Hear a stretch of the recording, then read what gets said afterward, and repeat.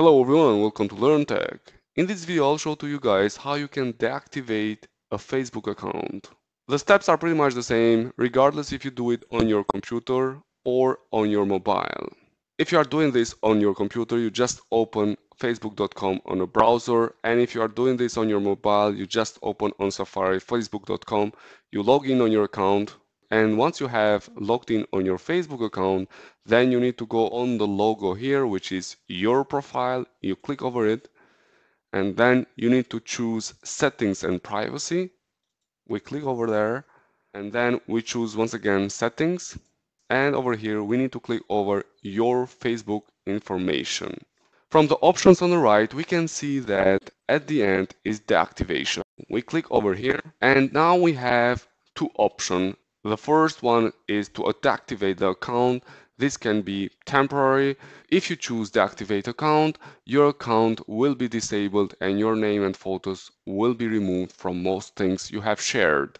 You will be able to continue using Messenger. The good thing of this option is that you can reactivate your account at a certain point if you want. The other option is delete account. This is permanent, and if you choose this, you will delete the Facebook account. You won't be able to retrieve the content or information you have shared on Facebook.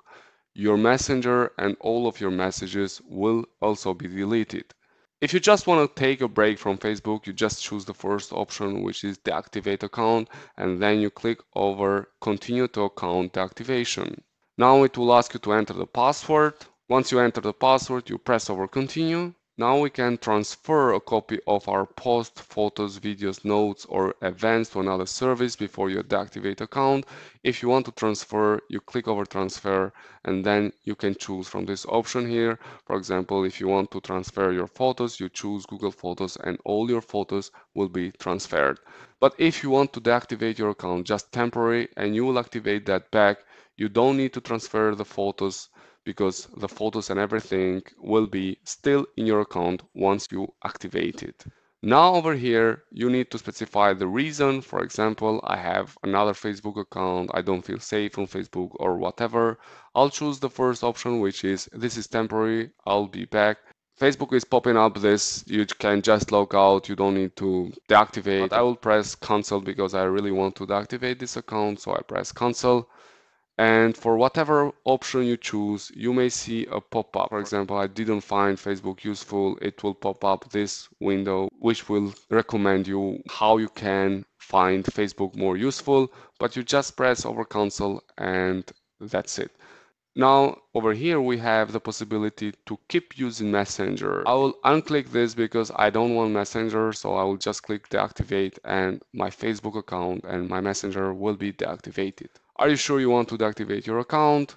Yes, deactivate now. Now we are seeing this message which is telling your account has been deactivated. To reactivate your account, log in using your old login email and password, and you will be able to use the site like you used before. So basically, in case that you want to reactivate your account, you just open facebook.com and you enter your email and password and you press login and your account is activated again.